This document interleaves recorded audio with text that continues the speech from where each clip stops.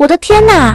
你知道这种吸血鬼假牙吗？原来我们的爱豆在电影里扮演吸血鬼的时候戴的都是这种假牙，太神奇了！原来电影里的吸血鬼是这么来的呀！怪不得我的爱豆演吸血鬼的时候牙齿那么尖呢，我还以为是他自己长的呢，原来是假牙啊！看着还挺好玩的，这么好玩的爱豆同款，我肯定不能错过呀！晓得晓得。嘿，宝子们，电影里的吸血鬼同款假牙给你们找来了，就是小小的2颗假牙，花了我28块钱呢。接下来咱们来试试它的效果，先来看看这个假牙长得什么样。这个包装怎么看着有点像求婚戒指呀？这个就是吸血鬼的尖牙吗？我这看着也不尖呢。不管了，先来试试。来取一点胶，把胶啊塞进假牙里。哎呀，哥，我肯定是怎么样啊？是不是有内味了？突然感觉自己变帅了。哥哥，这长度是不是有点不对呀？我们买的是那种超长的牙齿，这个牙齿怎么这么短呀？我得找卖家问问。买家说这个小牙齿是正品，真正的牙齿啊在这黑的底下。来，咱们来看看。哇，这个大，这一比啊就知道哪个是祖宗辈的了。赶紧来上嘴看看。哇塞，这也太酷炫了！我现在简直是人格2世。看我这2牙怎么样？够吓人吧？没想到这个假牙效果这么逼真呢。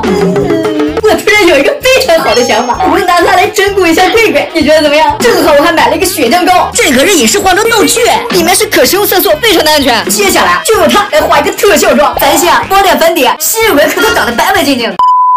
怎么样，小凯们？我是不是白了10个度啊？现在我还需要一个红唇，小鹿这唇膏还挺好用的，还挺像那么回事儿。接下来咱们就用到这个影视化妆膏了，先用化妆霜蘸一点，沿着嘴角往下抹。小伙伴们，这个雪糕的效果是不是很不错呀？咱们给眼角也来一点。画完之后真帅。接下来撞上獠牙，撞上之后啊，就可以等着贵贵来找我了。我好像听见小雨说什么要整我，他肯定又是用什么吓人的道具来整我。不行，不能让他得逞，我也得来整整他。嘿嘿，小伙伴们，你们还记得这个骨折神器吗？这次我要用它来搭配上这种道具雪绷带，效果肯定超级好。大家可别怕啊，这上面啊都是假的颜料，不是真的雪，做的还怪不真的呢。咱们爱豆拍电影的时候用的就是这玩意儿，咱们来把它缠在胳膊上。看，这样就缠好了。雪绷带还掉色呢，你看我这一手红的。不过这个效果啊，真的是绝了呀！走，咱们找小雨去。小伙伴们记得给我点赞哦。我来了，他怎么趴着呀？你没事吧？小雨，走了！你牙齿怎么了？我一个了。被你吓死了！我看被你吓死人了！你干什么呢？吓得我假牙都掉了。搞了半天，你的牙齿是假的。让我看看你的假牙。你这胳膊不是不能动吗？我这也是假的。那的也是真骨的呀。小伙伴们，你们说我俩的到底谁的更像真的呀？那肯定是我的呀。我的天哪！你见过这种流血项链吗？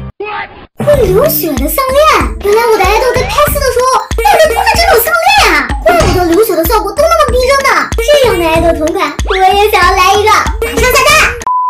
宝子们，会流血的项链给你们搞来了，这包装看起来挺随意的呀。你别说，这滴血的效果还真的挺明显的呢。哇，放在脖子上果然有那味儿了。上面还有很多我看不懂的英文呢，而且这条项链的拉伸性还超好哎，很有弹性的感觉，戴上应该一点都不勒脖子。这戴上的效果好的真的是有点惊悚呀！原来咱们的爱豆都是这样抹脖子的，这么好玩的东西，我一个人玩多没意思呀！嘿嘿，拿这个去整蛊小鹿和小雨，他们肯定会被我吓一跳的。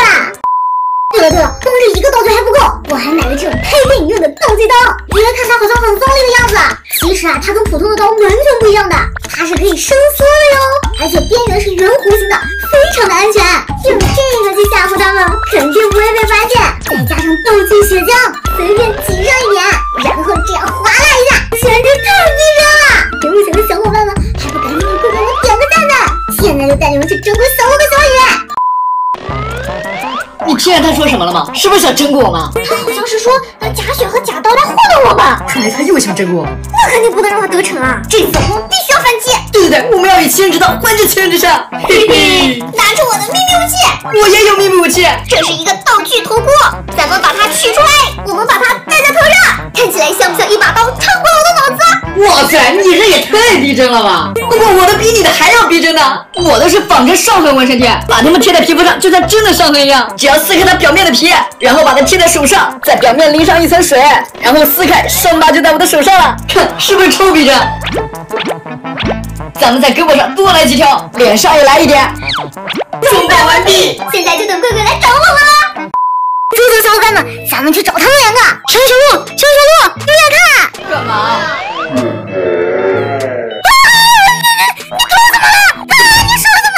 我不小心摔的，摔的越来越太惨了吧？那你呢？要是被人砍的。这怎么突然多出了一个窨井盖啊？这个窨井盖里好像有双眼睛，这怎么又冒出来一个奇怪的东西啊？不过这个看起来好像是个通道呀，里面还隐隐约约有些光暗，这该不会是通向地狱的吧？嘿嘿，小鹿这是睡着了吗？小伙伴，看我来整蛊一下他，偷偷把他的手给放上去，打开开关。谁干的？竟然敢电我！嘿嘿。啊，乖乖，你在画画呢？请你吃我新买的果冻。啊，这是草莓味的吗？是啊，你快尝尝。这怎么这么辣？这就是魔鬼辣椒果冻，上当了吧？气死我了！你又被整了？我也是。这次小雨太过分了，竟然让我吃魔鬼辣椒果冻，差点把我的嘴都给浪费了。我还被他的测谎仪给电了呢，这个我手都麻。不行，看来上次给他的教训还不够，这次咱们要再加大火力。就他了，马上下单。宝子们，整蛊神器给你们带来啦！这次我准备的整蛊神器绝对会把小雨给吓傻。那我准备的神器可厉害了，小雨要是看到的话，他肯定会昏迷过去的。接下来咱们得先把小雨的眼睛给偷走，没了眼镜他就会看不清楚了，就更容易上当了。走，赶紧去偷他眼镜。他在那边呢，走，找他去。刚整蛊完我们，竟然给偷我的零食吃，赶紧把他的眼镜偷偷给拿下来。拿下来了，眼镜度数竟然这么高，没了眼镜我看他怎么办？先来看我的整蛊神器，小伙伴们，你们能看见这个地毯里放了个恶魔吗？接下来咱们把它放在地上，等小雨醒来，他就会看见了。睡得可真香啊！啊，我眼镜呢？怎么看什么都模模糊糊的？不行，我得找我的眼镜去。这什么呀？这怎么突然多出了一个窨井盖啊？这个窨井盖里好像有双眼睛。小丑，怎么小丑躲在这个窨井盖里啊？他该不会等一下就出来了吧？不行，我得赶紧躲起来。看来小雨已经被我的井盖地毯给吓到了，该到我的重头戏上场了。我准备的这个可是眩晕毯子，只要盯着这块毯子看10秒钟以上，就会感觉被它吸进去哦，然后就会产生一种非常眩晕的感觉。我也把它放在这里，等一下小雨一出来，肯定会被它吓一跳的。那个窨井好像不见了耶，现在我应该可以去找我的眼镜了。这个是什么？这怎么又冒出来一个奇怪的东西啊？不过这个看起来好像是一个通道呀，里面还隐隐约约有些光暗，这是通向哪里的呀？这该不会是通向地狱的吧？完全看不清楚呀。我有点痛。